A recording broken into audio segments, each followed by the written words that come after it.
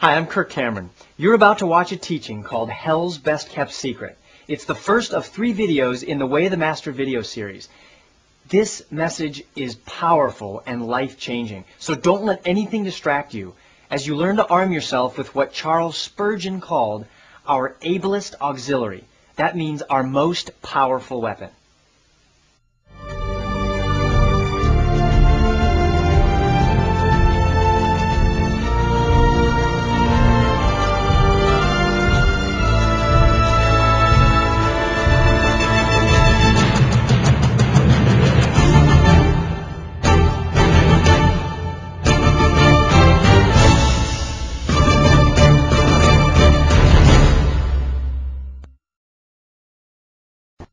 In the late 70s, God very graciously opened an itinerant ministry to me. And as I began to travel, I found that I had access to church growth records and found to my horror that something like 80, even 90% of those making a decision for Christ were falling away from the faith.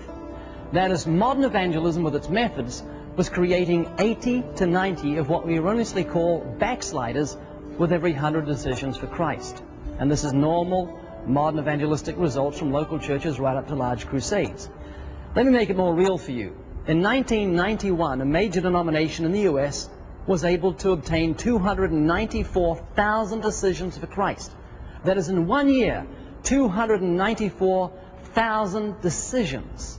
And yet it could only find 14,000 in fellowship. That is, it couldn't account for 280,000 of the decisions. And this is normal, modern evangelistic results, as I said, from local churches right up to large crusades, and something I discovered way back in the late 70s. I began to make it a matter of urgent prayer and began to study the gospel proclamation of men like Spurgeon, Wesley, Moody, Whitfield, Luther, and others that God used down through the ages, and I found they used a principle which is almost entirely neglected by modern evangelism.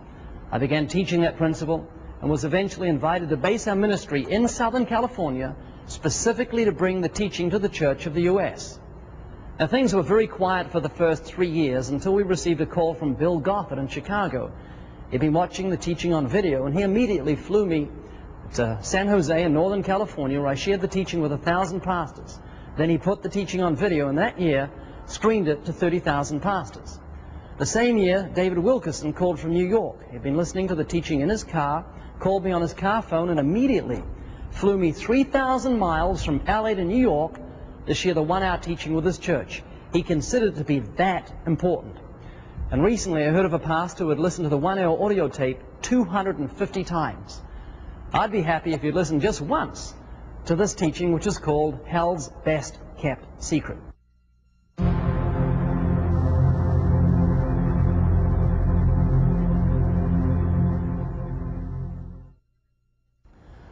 The Bible tells us in Psalm 19, verse 7, the law of the Lord is perfect, converting the soul. What is it that the Bible says is perfect and actually converts the soul? Why, Scripture makes it very clear. The law of the Lord is perfect, converting the soul. Now, to illustrate the function of God's law, let's just look for a few moments at civil law. Imagine if I said, I've got some good news for you. This is great news. Someone just paid a $25,000 speeding fine on your behalf. You'd probably react by saying, what are you talking about? That's not good news. I don't have a $25,000 speeding fine. My good news wouldn't be good news to you. It would seem foolishness. But more than that, it would be offensive to you because I'm insinuating you've broken the law when you don't think you have.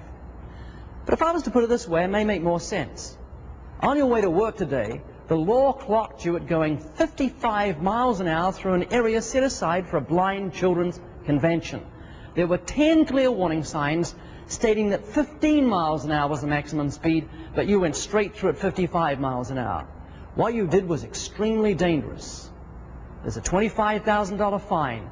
The law was about to take its course when someone you don't even know stepped in and paid the fine for you. You are very fortunate. Can you see that telling you precisely what you've done wrong first actually makes the good news make sense? If I don't bring clear instruction you've violated the law, then the good news will seem foolishness, it will seem offensive. But once you understand you've broken that law, then that good news becomes good news indeed. Now, in the same way, if I approach an impenitent sinner, someone whose understanding is darkened, and say, Jesus Christ died on the cross for your sins, It'll be foolishness to him and offensive to him. Foolishness because it won't make sense. The Bible says that. The preaching of the cross is to them that perish foolishness. And offensive because I'm insinuating he's a sinner when he doesn't think he is. As far as he's concerned, there are plenty of people far worse than him. But if I take the time to follow in the footsteps of Jesus, that may make more sense. If I open up the divine law, the Ten Commandments, and show him precisely what he's done wrong, that he has offended God by transgressing his law, then when he becomes, as James says, convinced of the law as a transgressor, then the good news of the fine being paid for will not be foolishness, it will not be offensive, it will be the power of God unto salvation.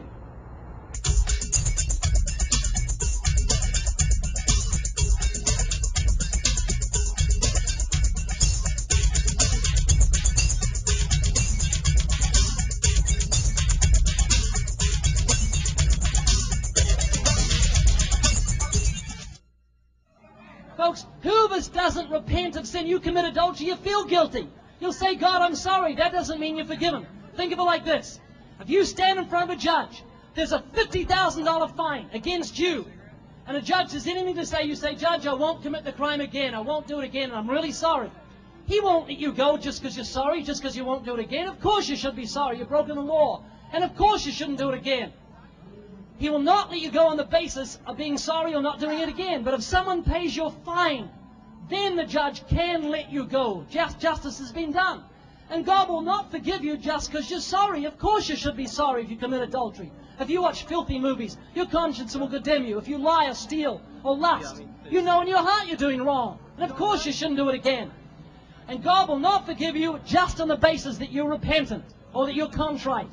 But if someone paid your fine, then God will forgive you on the basis that someone paid your fine. Well, 2,000 years ago, Jesus Christ paid the fine for the sins of the world.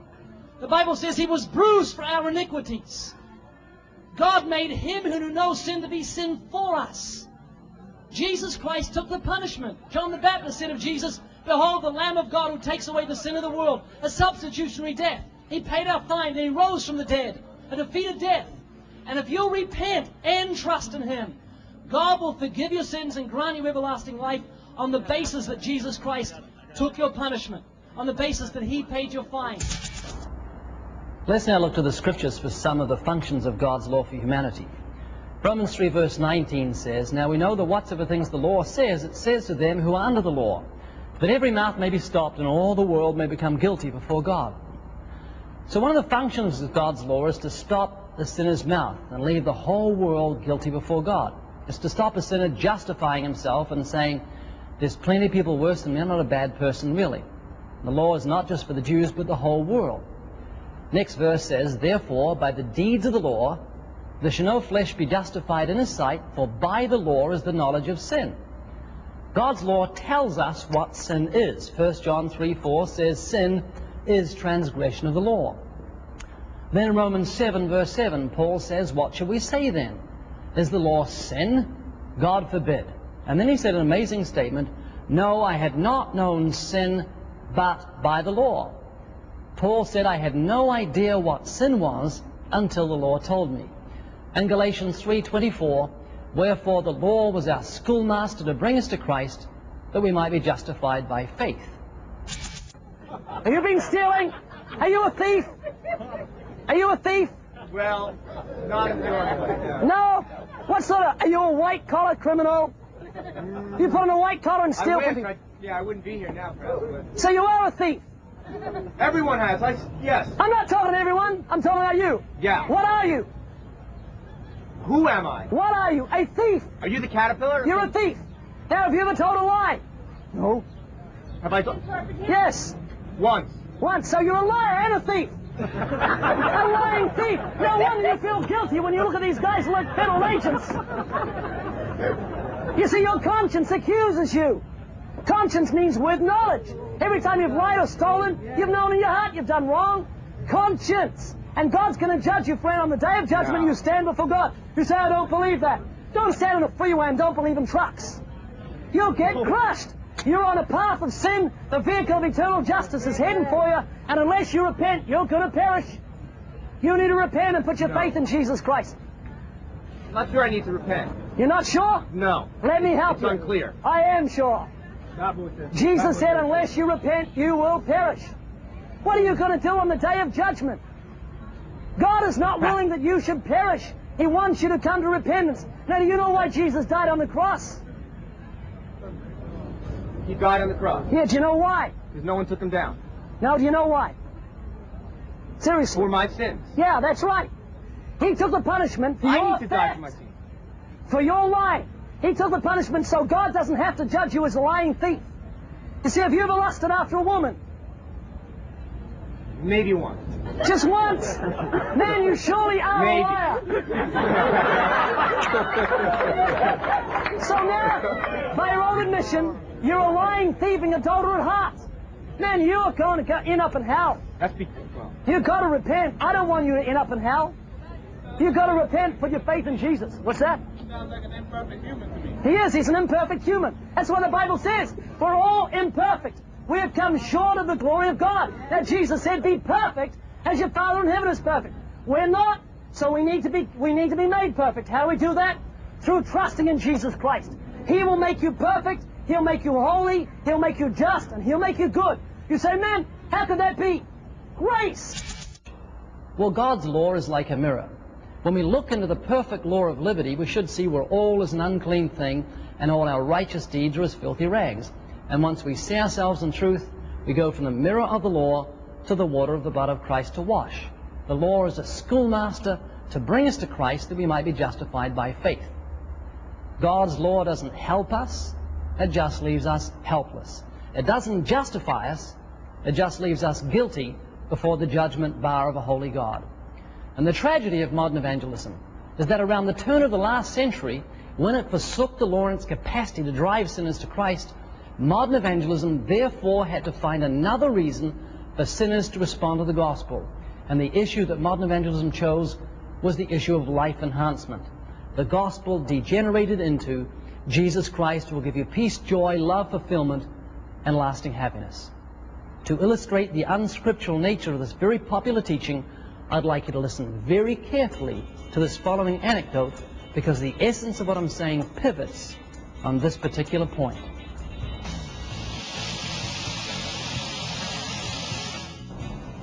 Two men are seated in a plane. The first is given a parachute and told to put it on as it would improve his flight. He's a little skeptical at first, as he can't see how wearing a parachute in a plane could possibly improve the flight. After a time, he decides to experiment and see if the claim is true. As he puts it on, he notices the weight of it upon his shoulders, and he finds that he has difficulty in sitting upright. However, he consoles himself with the fact he was told the parachute would improve the flight, so he decides to give the thing a little time. As he waits, he notices that some of the other passengers are laughing at him because he's wearing a parachute in a plane. He begins to feel somewhat humiliated. As they begin to point and laugh at him, he can stand it no longer. He slinks in his seat, unstraps the parachute, and throws it to the floor. That's what you should As far as he's concerned, it'll be a long time before anyone gets one of those things on his back again. The second man is given a parachute, but listen to what he's told. He's told to put it on because at any moment he'd be jumping 25,000 feet out of the plane. He gratefully puts the parachute on. He doesn't notice the weight upon his shoulders, nor that he can't sit upright. His mind is consumed with the thought of what would happen to him if he jumped without that parachute. The first man's motive for putting the parachute on was solely to improve his flight. The result of his experience was that he was humiliated by the other passengers. He was disillusioned. As far as he's concerned, it'll be a long time before anyone gets one of those things on his back again. The second man put the parachute on solely to escape the jump to come. And because of his knowledge of what would happen to him without it, he has a deep-rooted joy and peace in his heart knowing that he's saved from sure death. This knowledge gives him the ability to withstand the mockery of the other passengers. His attitude toward those who gave him the parachute is one of heartfelt gratitude. Now listen to what the modern gospel says. It says, put on the Lord Jesus Christ, who will give you love, joy, peace, fulfillment, and lasting happiness. In other words, Jesus will improve your flight. So the sinner responds and in an experimental fashion puts on the Savior to see if the claims are true. And what does he get? The promise, temptation, tribulation, and persecution. The other passengers mock him. So what does he do? He takes off the Lord Jesus Christ. He's offended for the word's sake. He's disillusioned and somewhat embittered, and quite rightly so. He was promised peace, joy, love, fulfillment, and lasting happiness, and all he got were trials and humiliation. His latter end becomes worse than the first, another inoculated and bitter backslider. Instead of preaching that Jesus improves the flight, we should be warning sinners they're going to have to jump out of the plane. The disappointed man wants to die, and after this the judgment. And when a sinner understands the horrific consequences of breaking God's law, then he will flee to the Savior solely to escape the wrath that's to come. And if we are true and faithful witnesses, that's what we'll be preaching, that there is wrath to come, that God commands all men everywhere to repent, because he has appointed a day in which he'll judge the world in righteousness. You see, the issue isn't one of happiness, but one of righteousness. It doesn't matter how happy a sinner is, how much he's enjoying the pleasures of sin for a season. Without the righteousness of Christ, he'll perish on the day of wrath. The Bible says, riches profit not on the day of wrath, but righteousness delivers from death. Peace and joy are legitimate fruits of salvation, but it's not legitimate to use these fruits as a draw card for salvation. If we continue to do so, sinners will respond with an impure motive, lacking repentance. Now, can you remember why the second passenger had joy and peace in his heart? It was because he knew the parachute was going to save him from sure death. And as a believer, I have, as the Apostle Paul says, joy and peace in believing, because I know that the righteousness of Christ is going to deliver me from the wrath that's to come. Let's now take a close look at an incident on board the plane. We have a brand new stewardess. It's her first day. She's carrying a tray of boiling hot coffee. She wants to leave an impression on the passengers, and she certainly does. Because as she's walking down the aisle, she trips over someone's foot and slops that boiling hot coffee all over the lap of our second passenger. Now, what's his reaction as that boiling liquid hits his tender flesh? Does he go, man, that hurt? He feels the pain. But then does he rip the parachute from his shoulders, throw it to the floor and say, the stupid parachute? No, why should he? He didn't put the parachute on for a better flight. He put it on to save him from the jump to come. If anything, the hot coffee incident causes him to cling tighter to the parachute and even look forward to the jump. Now, if you and I put on the Lord Jesus Christ, when tribulation strikes, if we put him on for the right motive, we won't get angry at God, we won't lose our joy or peace. Why should we? We didn't come to Jesus for a happy lifestyle. We came to flee from the wrath that's to come. And if anything, tribulation drives a true believer closer to the Savior. And sadly, we have literally multitudes of professing Christians who lose their joy and peace when the flight gets bumpy. Why? They're the product of a man-centered gospel. They came lacking repentance, without which you cannot be saved. I was in Australia some time ago. Australia is a small island off the coast of New Zealand. And I preached sin, law, righteousness, holiness, judgment, repentance, and hell. And I wasn't exactly crushed by the amount of people who want to give their hearts to Jesus. In fact, the air went very tense. After the meeting, they said, there's a young guy down the back who wants to give his life to Christ. I went down the back and found a teenage lad who could not pray the sinner's prayer because he was weeping so profusely. Now, for me, it was really refreshing, because for many years, I suffered from the disease of evangelical frustration. I so wanted sinners to respond to the gospel, I unwittingly preached a man-centered message, the essence of which was this: you'll never find true peace without Jesus Christ. You have a God-shaped vacuum in your heart only God can fill. I preach Christ crucified. I preach repentance. A sinner would respond to the altar and open an eye and say, oh no, this guy wants to give his life to Jesus. And there's an 80% chance he's going to backslide. And I am tired of creating backsliders. So I'd say to myself, I better make sure this guy really means it. He better be sincere. So I'd approach the poor guy in a Gestapo spirit. I'd walk up and say, what do you want? He'd say, I'm here to become a Christian. I'd say, do you mean it? He'd say, yeah. I said, do you really mean it? He'd say, yeah. I'd say, okay, I'll pray with you, but you better mean it from your heart. He says, okay, okay. I say, you repeat this prayer sincerely after me and mean it from your heart sincerely, and make sure you really mean it from your heart sincerely, from your heart. And I'd bow in prayer. I'd say, oh God, I'm a sinner. And I'd watch him. And he'd say, oh God, I'm a sinner. And I'd say, man, why isn't there a visible sign of contrition? There's no outward evidence the guy is inwardly sorry for his sins. If I could have seen his motive, I would have seen he was 100% sincere. He really did mean his decision with all his heart. He really sincerely wanted to give this Jesus thing a go to see if he could get a buzz out of it. He wasn't fleeing from the wrath that was to come because I hadn't told him there was wrath to come. There was a glaring omission from my message. He wasn't broken in contrition because the poor guy didn't know what sin was. Remember Paul said in Romans 7 verse 7, I had not known sin but by the law. How can a man repent if he doesn't know what sin is? Any so-called repentance would be merely what I call horizontal repentance. He's coming because he's lied to men, he's stolen from men. But when David sinned with Bathsheba and broke all 10 of the 10 commandments, when he coveted his neighbor's wife, lived a lie, stole his neighbor's wife, committed adultery, committed murder, dishonored his parents, and thus dishonored God, he didn't say, I've sinned against man. He said, against you and you only have I sinned and done this evil in your sight. When Joseph was tempted sexually, he said, how can I do this thing and sin against God? The prodigal son said, I have sinned against heaven. Paul preached repentance towards God, and the Bible says godly sorrow works repentance. And when a man doesn't understand that his sin is primarily vertical, he'll not exercise biblical repentance. It'll be superficial, experimental, and horizontal. And when tribulation, temptation, persecution comes, he'll fall away for the word's sake. 1 Timothy chapter 1 verse 8 says, but we know that the law is good if anyone uses it lawfully for the purpose for which it was designed. The Bible says God's law is good if it's used lawfully. We have a bread knife at home. That bread knife is a good knife. It's big, it's sharp, it slices bread really well. It's good if it's used correctly. But if I use it to plunge into my neighbor's back, it's not a good knife. The problem, though, isn't with the knife, it's with a hand holding the knife.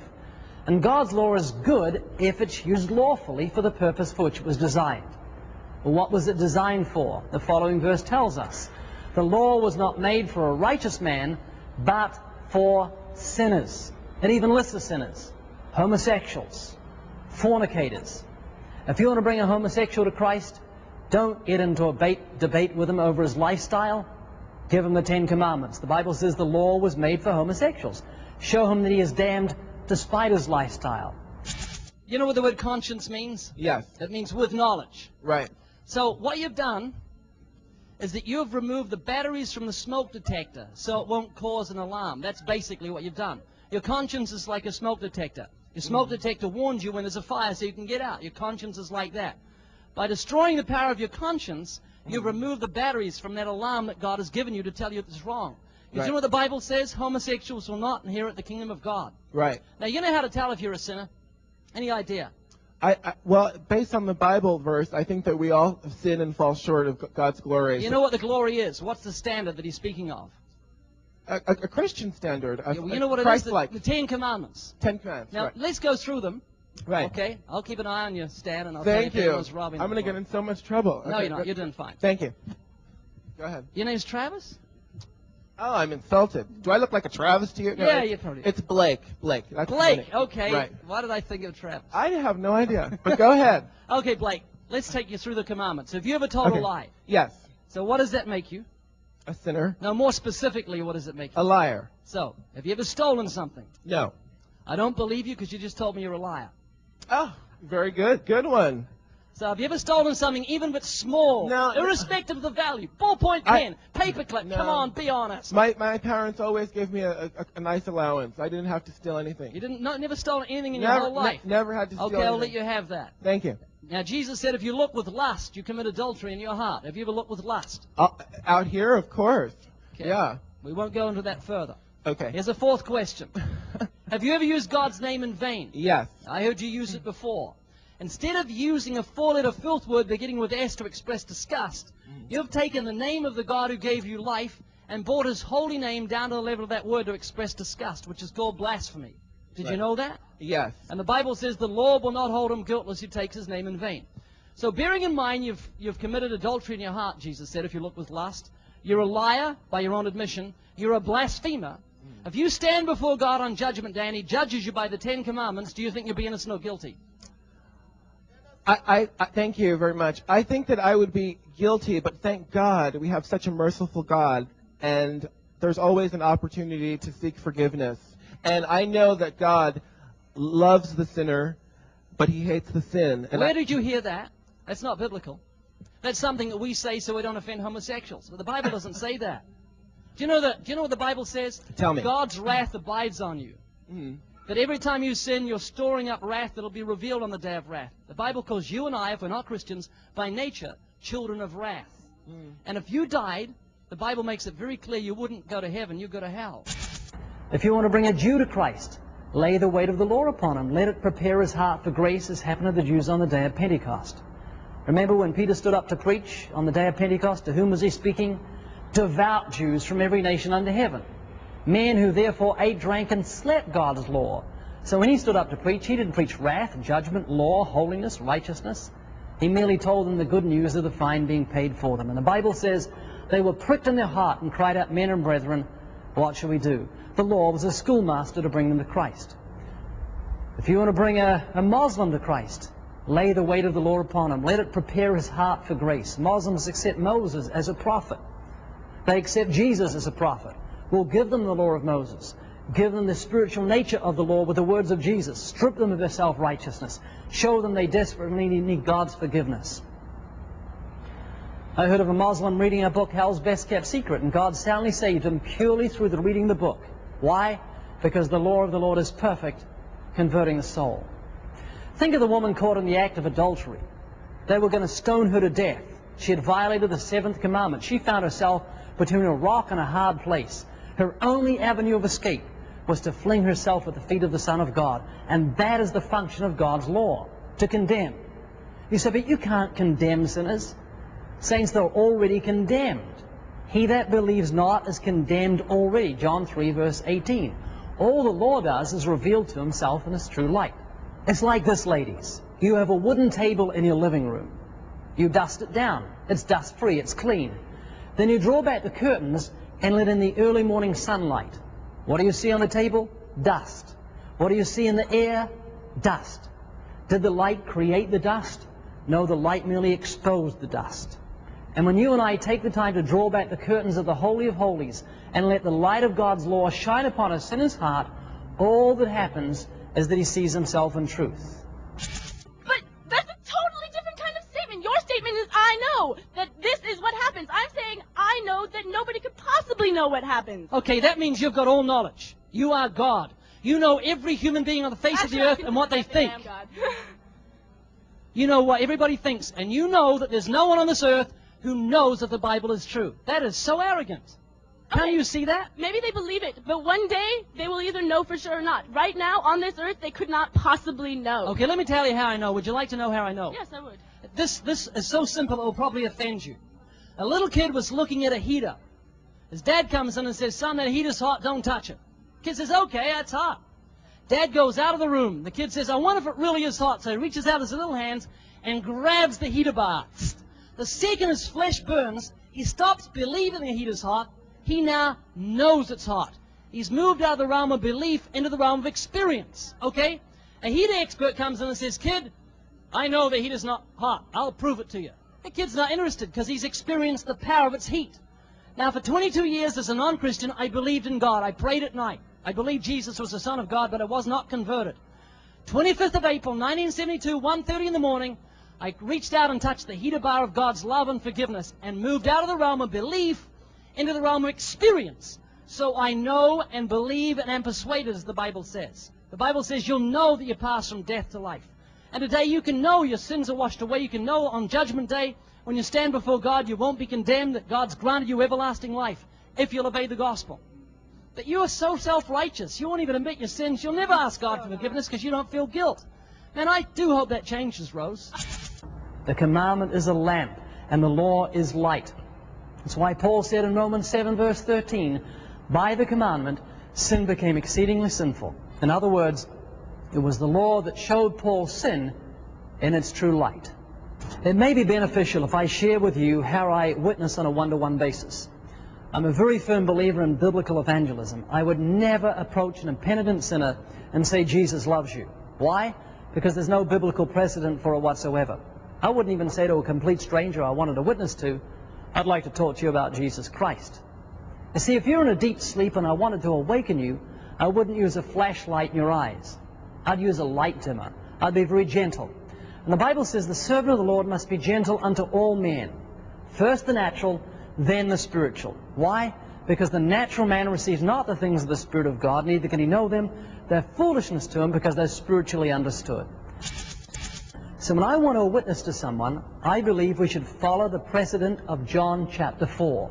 When Jesus spoke to the woman at the well, he began in the natural, water, swung to the spiritual, brought conviction using the law of God, specifically the 7th of the 10 Commandments, then he revealed himself to her. So when I meet an impenitent sinner, this is how I make my approach. I start with something like, how are you doing? And he might say something like, I'm pretty good, how are you? I tell him I'm pretty and good. And I say to myself, here is a congenial sinner. Here is someone who was friendly enough to say, how are you doing? He's asked about the well-being of a complete stranger. So I feel at liberty to strike up a conversation with him. And often I talk with him about the natural. Maybe I'll get out a gospel tract, one of our Titanic tracts, which always goes down well. It's a good icebreaker. And I give it to him. And then I reach into my pocket and I get out a penny with the 10 Commandments on it. Now we have a machine that presses out these 10 Commandments. It's legal to do this in the US. The machine was very expensive, but I guess it's been worth every penny. So I give him the penny. He says, what is it? I say, it's a penny with the 10 Commandments on it. Now all I'm doing is putting out a feeler to see if he's open to spiritual things. And most people say, oh, 10 Commandments on a penny, huh? So I feel at liberty to say, do you think you've kept the 10 Commandments? And most people say, oh yeah, pretty much. I haven't killed anyone yet. I said, well, let's go through them. He says, okay. I said, have you ever told a lie? He says, yeah, one or two. I said, what does that make you? He says, a sinner. I said, no, more specifically, what does it make you? He said, well, man, I'm not a liar. I said, well, how many lies do you have to tell to be a liar? 10 and a bell rings? Isn't it true you tell one lie, it makes you a liar? He says, yeah, I guess you're right. I said, what are you? He says, I'm a liar. So have you ever stolen something? He says, no. I said, come on, you've just admitted to me you're a liar. Now, have you ever stolen something, even if it's small? He says, yeah. I said, what does that make you? He says, a thief. I said, have you ever used God's name in blasphemy? He says, I haven't done that for years. I said, what? You blasphemer. Time doesn't forgive sin. I said, now Jesus said, if you look at a woman and lust after her, you commit adultery with her in your heart. Have you ever done that? He says, yeah, plenty of times. I said, by your own admission, then you're a lying, thieving, adulterer at heart, and you've got to face God on Judgment Day. And we've only looked at 3 of the 10 Commandments. And when we look at those other commandments, they surely leave us guilty. Number 1, I am the Lord your God, you shall have no other gods before me. That means God commands, our Creator commands that He be the focal point of our affections. We are commanded to love the Lord our God with all our heart, mind, soul, and strength, and to love our neighbor as much as we love ourselves. To a point where our love for mum and dad, brother and sister, and our own life seems like hatred compared to the love we have for the God who gave those loved ones to us. And the Bible says there's none that seek after God. No one can say, I've kept the first of the 10 Commandments. The second is, you should not make yourself a graven image. That is, you should not make a God to suit yourself. Where ones would say, my God isn't a God of wrath and judgment. My God's a God of love and mercy. He would never create hell. Well, if someone says that to you, agree with them. Say, you're right. Your God would never create hell because He couldn't. He doesn't exist. He's a figment of your imagination, the place of imagery. You've shaped a God to suit yourself. You've said, I'm the potter, you're the clay, and you've made a God to suit your sins. It's called idolatry, and it's the oldest sin in the book. And the Bible says idolaters will not inherit the kingdom of God. We've looked at the third. The fourth is remember the Sabbath day to keep it holy. I went for 22 years as a non-Christian, knowing that God gave me life, and never once saying, God, what do you require of me? 1 day in 7?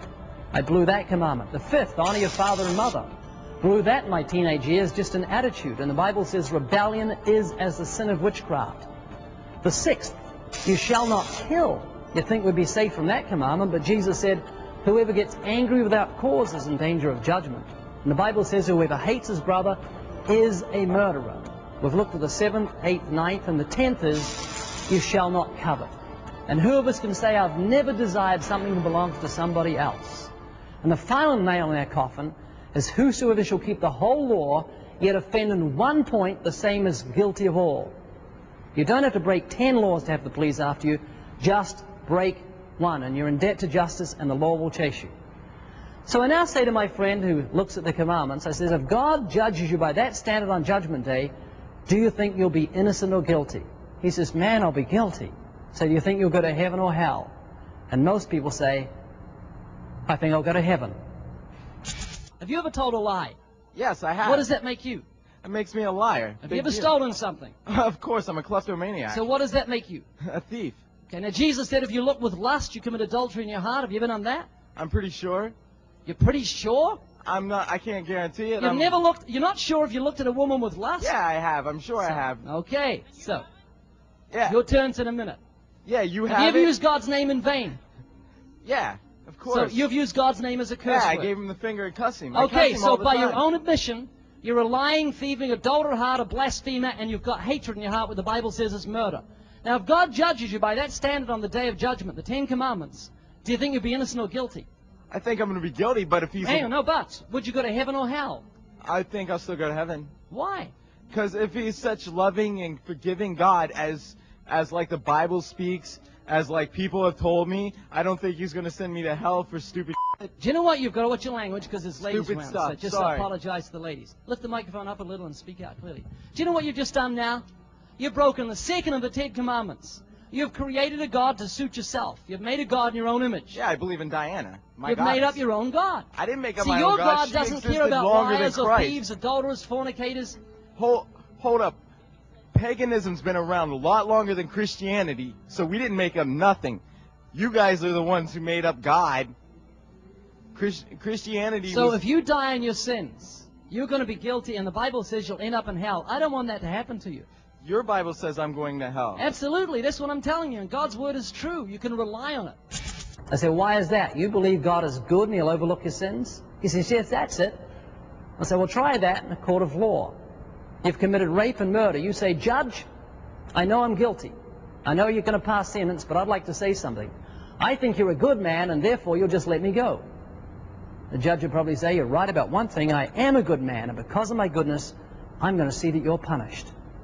And the very thing that sinners are hoping will save them on the day of judgment, the goodness of God, will be the very thing that will condemn them. Because if God is good, he must by nature punish murderers, rapists, thieves, liars, fornicators, blasphemers, and those who have lived contrary to the inner light, the conscience that God has given to every man.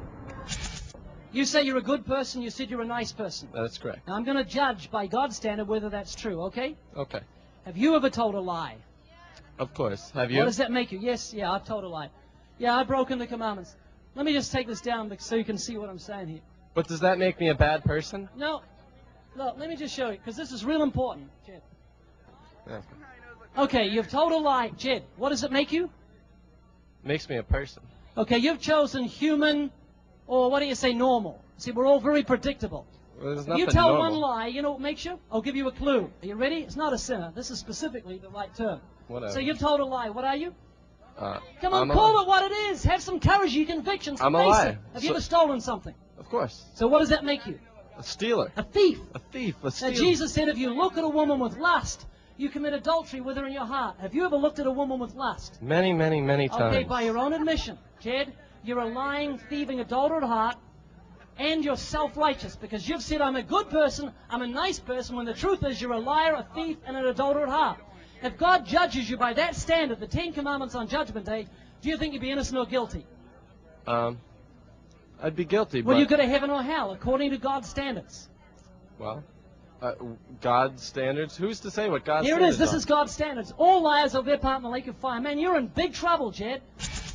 Now maybe you're saying to yourself, man, I could never walk up to a complete stranger and say, excuse me, you're a lying, thieving adulterer at heart. Neither could I. Neither would I.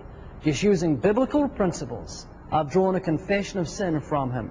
And listen carefully. Using that approach with hundreds, perhaps thousands of people on a one-to-one basis, I have never, as far as I can remember, seen anyone offended by that approach. Why? Well, what's he going to say? I thought theft was the right thing to do.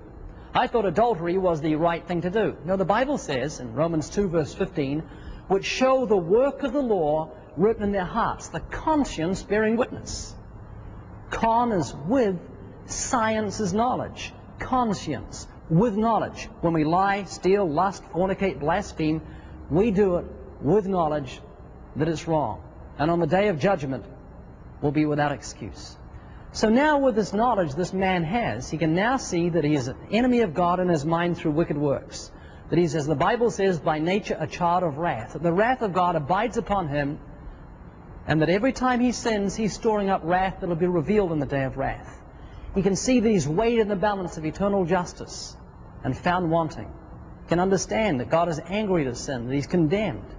But now he can understand why Jesus died on the cross.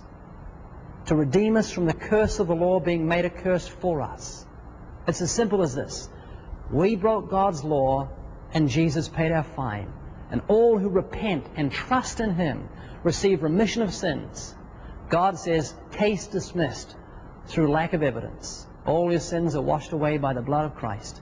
So someone with this understanding can now therefore exercise repentance towards God and faith toward the Lord Jesus Christ. Because of his death and his resurrection, he can receive the gift of everlasting life. He puts his hand to the plow, and now he doesn't look back because he's fit for the kingdom. John Wesley, in writing to a young evangelist, said, preach 90% law, 10% grace. You say 90% law, 10% grace? Couldn't it be 50-50? Well, think of it like this. I'm a doctor, you're a patient. You have a terminal disease. I have a cure. Now, how am I going to handle telling you? Probably like this. I'd say, come in, sit down. I've got some very serious news for you. You have a terminal disease. I see sweat come to your brow. I think to myself, good, he's seeing the seriousness of the situation. And then I begin bringing out medical books, x-rays, and I, over 10 minutes, convince you this poison is seeping through your system. For 10 whole minutes, I speak of nothing but this terrible disease and its horrific consequence. 10 minutes. How long, therefore, do you think I'm going to have to talk about the cure? Not long at all. I say, oh, by the way, there is a cure. You say, give it to me. What's happened is this disease and its terrible consequence, knowledge of this terrible disease and its consequence, has made you desire the cure. And that's the function of God's law. As we look at God's law, we see the terrible disease, we see our danger. It makes us hunger and thirst for righteousness. You see, an unregenerate person has as much desire for the word righteousness as a 4-year-old boy has for the word bath. There's no desire at all. They don't desire righteousness. The Bible says they drink iniquity like water. They love the darkness, they hate the light. I had no desire for righteousness before I was a Christian, until I was confronted with God's law and its demands. God took my rotten, dirty heart that loved to lust, that preferred lying to stealing, and lying to telling truth. I was no different than any other person. I just hid it very well. He took me and he transformed me. He gave me new desires for what was right rather than what's wrong. He opened up the Bible to me. It was like a light coming in God's Word. You need light. That's what you need. If you're blind in your sins, you're dead in your sins, I can't convince you. You've got to do it yourself. It's as simple as that. And you don't want to because you love your sins. You're a slave to pornography. You love your premarital sex. You just can't help it. You're a slave. You're like a moth to the flame. God says, if you call out for me, I'll save you from your sins. I'll save you from hell. I'll save you from Judgment Day. I'll save yourself. I had absolutely no desire for righteousness. Absolutely none, until I was confronted with God's law and its holy demands. When I suddenly realized that God requires truth in the inward parts, that he saw the thought light, that he sees the darkness as pure light, that I'd give an account of every idle word I'd spoken on the day of judgment, then I began to say, what should I do to be made right? I began to hunger and thirst for righteousness because the law did its part in preparing my heart for grace. Charles Spurgeon said they'll never accept grace until they tremble before a just and holy law. You'll never convince a man to take a cure unless you first convince him of his disease. In Acts 28, the Apostle Paul said he testified the kingdom of God, persuading them concerning Jesus, both out of the law of Moses and out of the prophets. What are we doing when we testify the kingdom of God? We're seeking to persuade people concerning Jesus. He is the way, the truth, and the life. No man comes to the Father but by him. Neither is there salvation in any other. There is no other name under heaven given among men whereby we must be saved.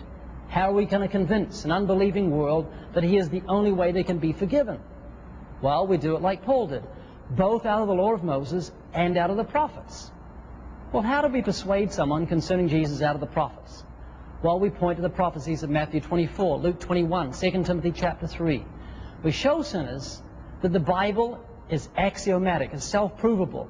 You can substantiate that this is a supernatural book simply by looking at the prophecies of Scripture.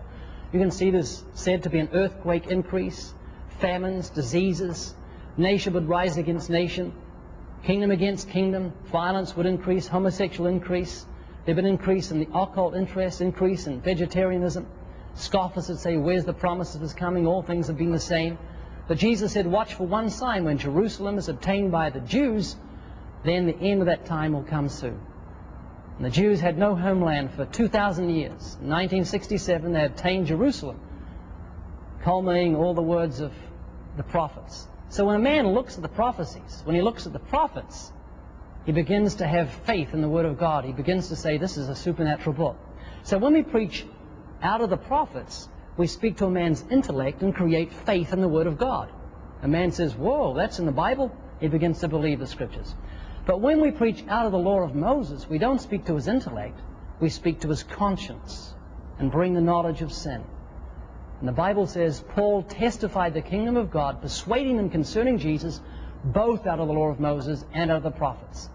And many Christians do preach out of the prophets. They do use prophecy to convince a man. But if we convince a man merely intellectually that he needs to come to Christ, and there's no knowledge of sin, and he makes a decision, he's a false convert, more than likely. Because the Bible says, if there's no repentance, you'll perish. If there's no knowledge of sin, there'll be no genuine repentance. God said, my people are destroyed through lack of knowledge of the law, Hosea 4:6. Paul said, without the law, he had not known what sin was. So if we want to see genuine converts, those who are genuinely repentant, we must preach out of the law of Moses and out of the prophets. Because Jesus warned that many would come to him on that day and say, Lord, Lord. And he'd say, depart from me, you worker of iniquity, I never knew you.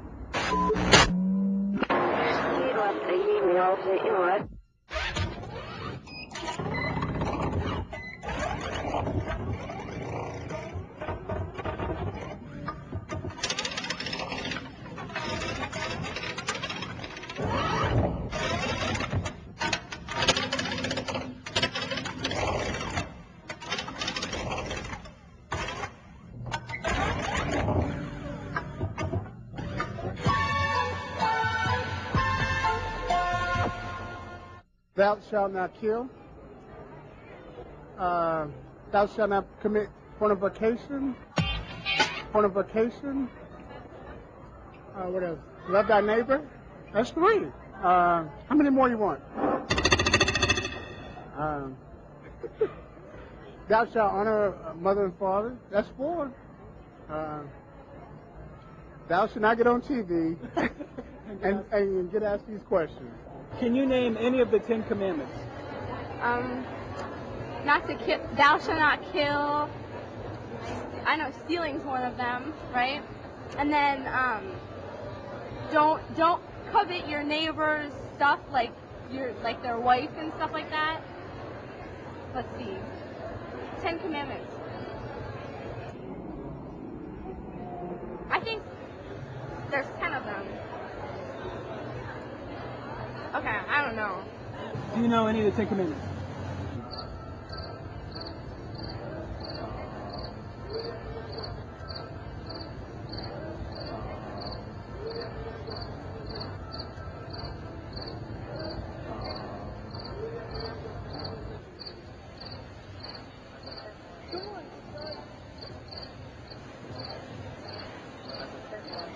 And I don't know anymore. Can you name the 10 Commandments? No. And,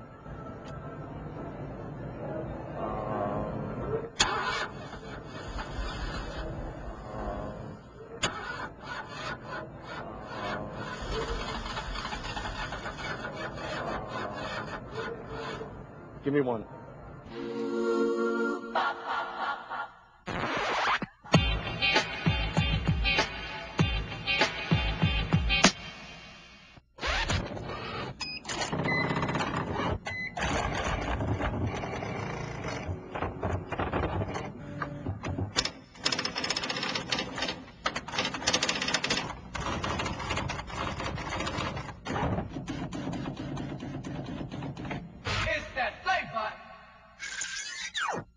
Heineken, Red Dog, Miller, Bush, Rolling Rock. Isn't Zima a beer? That's like 6. I think that's about it. Heineken, Budweiser, Old Style, Red Dog, Bush, Red Wolf, Natural Light, Guinness, Foster's, Beck. Budweiser, Corona, 3X, Amstel Light, some Poly Girl. One more. I'm gonna look like an alcoholic.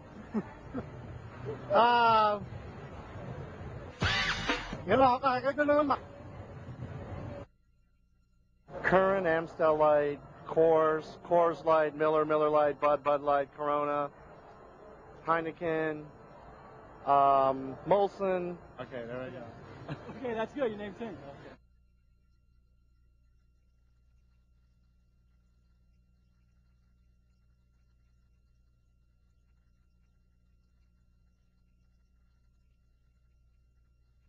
So, I leave the ball in your court.